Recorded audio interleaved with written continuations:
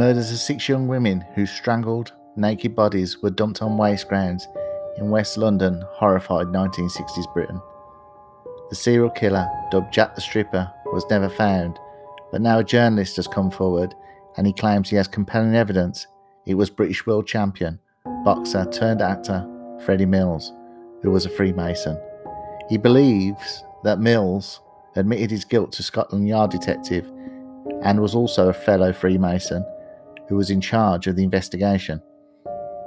The first body, that of 30-year-old Hannah Tailford, was found by the River Thames at Hammersmith in February 1964.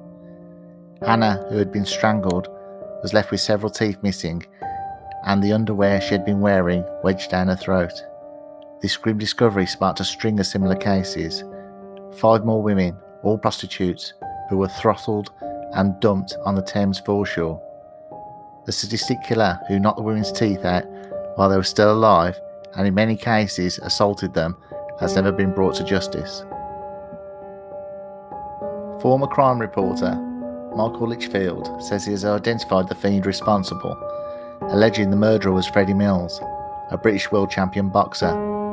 Litchfield's sensational claim is that Mills admitted his guilt to the detective in charge of the probe before having himself assassinated by the Krays twins to escape justice.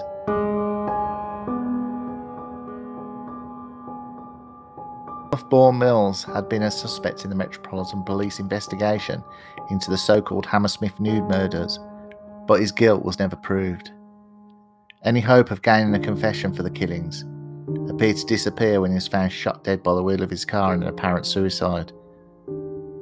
Long before the boxer became a subject of interest to the police investigation, the second body appeared.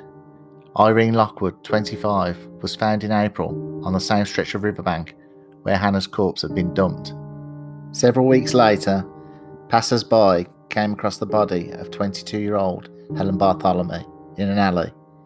She had been strangled, just like the previous 2 victims. Then, in July, just up the river at Chiswick, the remains of 30-year-old Mary Fleming were found in a garage forecourt. The corpse of the 5th victim, Frances Brown, 21, was discovered in Kensington during November the same year. With 5 women all killed by strangulation and all left naked in the same manner, it was now clear police were hunting a serial killer.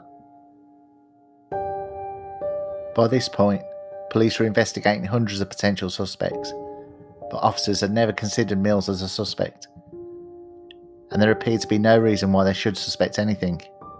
Mills, a former milkman, was a widely respected public figure, admired as a model of sporting prowess after taking the boxing world title in July 1948. This led to a lucrative career on the celebrity circuit, which saw him present BBC music show 6-5 Special and star in numerous films. But detectives were beginning to look beyond the public persona as a national sporting hero to find a more seedy character. It was becoming clear that Mills had regularly dabbled in the darker underside of London life. The registration number of the boxer's Citroën had been logged several times in the red light districts of West London. More worryingly, prostitutes were handing in reports to police that Mills had behaved violently at a friend's luxury apartment.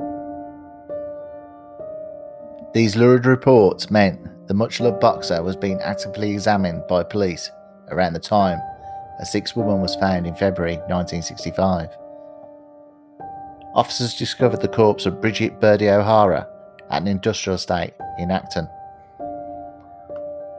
In common with the other victims, she was completely naked. Police believe most of the victims were sexually assaulted. With the Met running out of promising leads and intense pressure exerted by a horrified press and public, a new mind was brought into the mix. Scotland Yard Chief Superintendent John DeRose took over as head of the police investigation around the time O'Hara was discovered. According to Litchfield, this move was instrumental for Mills, as he shared a secret in common with DeRose that the boxer would be able to exploit to his advantage. The 2 men were Freemasons, and both boxer and detective knew each other before their paths crossed in the early months of 1965. Clearly fearing he would be dropped as a lead detective if anyone found out, DeRose did not share this fact with his superiors. By this point, Mills must have felt the noose tightening around him as police pieced together the evidence to reveal a fuller picture of his character. In return for Mills's admission, DeRose would help him enter a plea for the charges to be dropped from the murder to manslaughter on the grounds he did not intend to kill. Then, after a few days of getting his house in order, Mills would hand himself into a London police station. But as it would soon become clear, the boxer intended to do nothing of the sort. According to Lichfield's sources, the prizefighter left the meeting to visit the Krays brothers, whom he had got to know during his boxing career. There, in what the author thinks was a cowardly bid to evade justice, Mills offered the brothers £1,000 for them to organise a hitman to gun him down. After agreeing to Mills's terms, the death would be quick and he would not be told the time before. The Krays split the cash and gave the rest to 24-year-old Jimmy Moody. Mills then borrowed a .22 caliber rifle from a friend, pretending it was a fancy dress party, a move he hoped would make his death look like suicide. It was then, according to Lichfield, that the champion boxer made an astonishing decision. Believing he could trust a fellow Freemason to keep his word, Mills made contact with DeRose and arranged to meet him at a secretive Orders London HQ. Here, among the grand decor on the lodge on Great Queen Street, the boxer is said to have confessed to killing all 6 women. Trusting his fellow Mason, Mills did not think to check for a tape recorder, which DeRose had used to record the entire conversation. The men then struck a deal.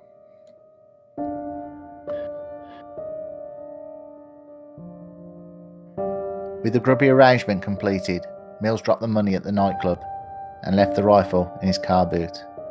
Then he waited for his fate.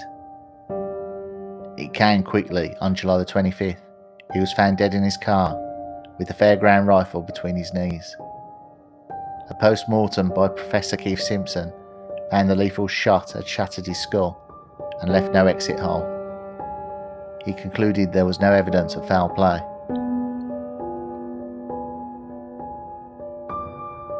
Freddie's death was suicide by proxy, murder by appointment, and self-financed.